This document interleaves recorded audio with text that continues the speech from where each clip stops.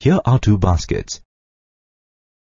There are 2 apples and 3 oranges in basket 1 and 3 apples and 5 oranges in basket 2. The probability of drawing an orange from basket 1 is 3/5, and the probability of drawing an apple from basket 2 is 3/8. In both the cases, the fruit drawn is given and the basket from which the fruit is drawn is also given. Suppose an apple is drawn at random from one of the baskets. Can you find the probability that the apple is drawn from basket 1? To solve such types of problems, in 1763, a mathematician, Thomas Bayes, developed a new formula by using conditional probability. This new formula is called Bayes' theorem. Before proving the theorem and discussing it in detail, let's look at some definitions and basic theorems. Consider an experiment of tossing 3 coins simultaneously. The sample space of the experiment has 8 outcomes, which are as shown here. Consider 3 events, A, B, and C, where event A is defined as getting at least 2 heads. Event B is defined as getting exactly 2 tails. And event C is defined as getting 3 tails.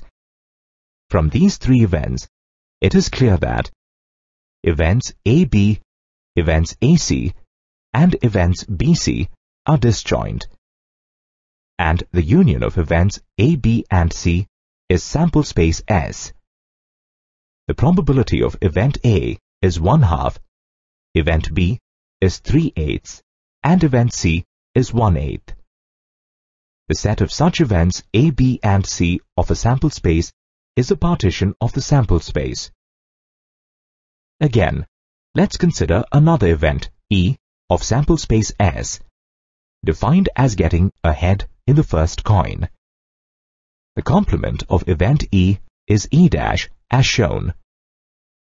We know that an event and its complement are always disjoint, and their union is equal to the same sample space.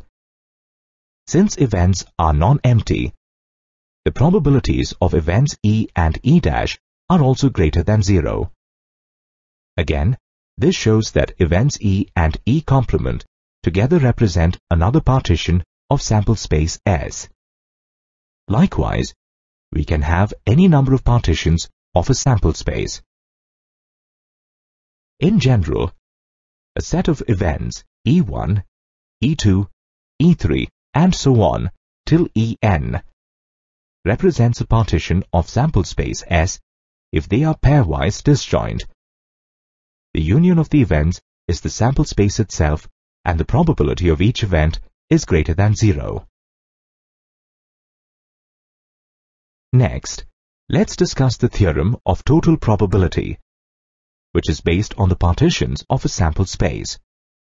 Let the set of events E1, E2, and so on till En be a partition of sample space S, and suppose that each of the events E1, E2, and so on till En has non-zero probability of occurrence. Let A be any event associated with S. Then, the probability of A is equal to the summation of the product of the probability of Ej and the probability of A given Ej, where j is running from 1 to n. Given that the set of events E1, E2, and so on till En is a partition of sample space S, by the definition of partition, sample space S is equal to the union of all the events in the partition. The events are pairwise disjoint. Also, the probability of each event is greater than 0. Now, for any event A associated with sample space S, A is equal to A intersection S.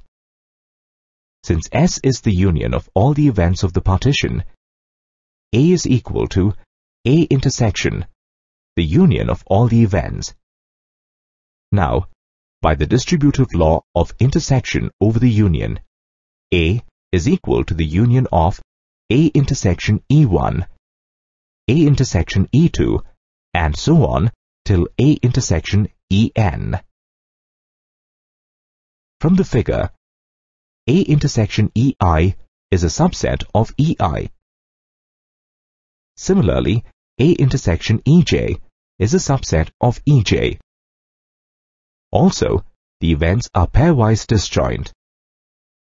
This implies that any pair of events EI and EJ are disjoint, for I is not equal to J. Therefore, A intersection EI and A intersection EJ are also disjoint for all I is not equal to J, and J is equal to 1, 2, 3, and so on till n. Thus the probability of A is equal to the probability of the union of A intersection E1, A intersection E2, and so on till A intersection En. This is equal to the sum of the probabilities of A intersection E1, A intersection E2, and so on till A intersection En. Now, by the multiplication rule of probability, we get the probability of A as shown. This can also be written as the summation of the probability of Ej into the probability of A given Ej, where J is running from 1 to n. Hence the theorem is proved. Let's now state and prove Bayes' theorem. Bayes' theorem states that if E1, E2 and so on till En are n non-empty events that constitute a partition of sample space S, that is, the events are pairwise disjoint and the union of events is equal to S, and A is any event of non-zero probability, then the probability of EI given A is equal to the probability of EI into the probability of A given EI, whole divided by the summation of the probability of EJ into the probability of A given EJ for all I is equal to 1, 2, 3 and so on till n, and J is running from 1 to n. It is given that the events E1, E2 and so on till En is a partition of sample space S. This implies that the events are pairwise disjoint, and the union of the events is equal to sample space S. It is also given that A is a non-empty event associated with S.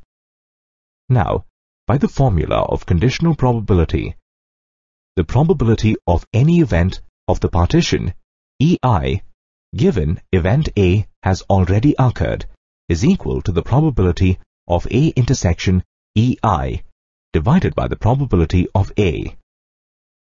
By the multiplication rule of probability, the numerator, the probability of A intersection EI, can be written as the probability of EI into the probability of A, given event EI has already occurred. Since A is a non-empty event associated with sample space S, and events E1, E2 and so on till En forms a partition of S, then by the theorem of total probability, the denominator P of A is equal to the summation of the probability of Ej into the probability of A given Ej, where J is running from 1 to n. Hence, Bayes' theorem is proved. Sometimes, Bayes' theorem is called the formula for the probability of causes. In Bayes' theorem, events E1, E2 and so on till En are called hypotheses. The probability of EI is called the priori probability of hypothesis EI. The probability of EI given A is called the posteriori probability of hypothesis EI.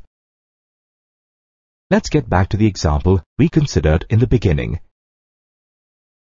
there are 2 apples and 3 oranges in basket 1 and 3 apples and 5 oranges in basket 2. Suppose an apple is drawn at random from one of the baskets.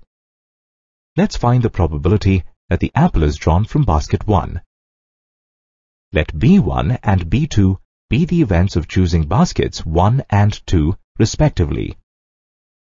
Since the events are equally likely, the probability of choosing each basket is 1/2. Let E be the event of drawing an apple from the baskets.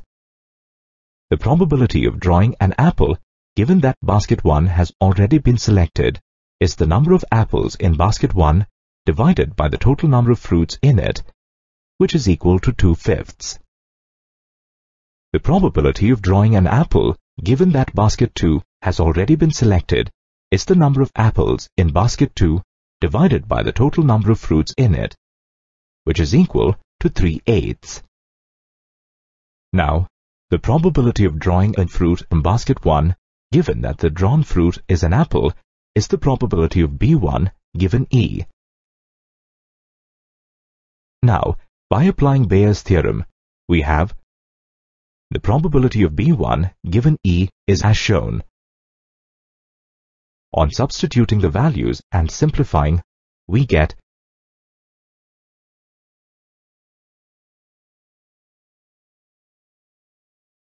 (16 divided by 31). Hence, the probability that the drawn apple is from basket 1 is equal to 16 divided by 31.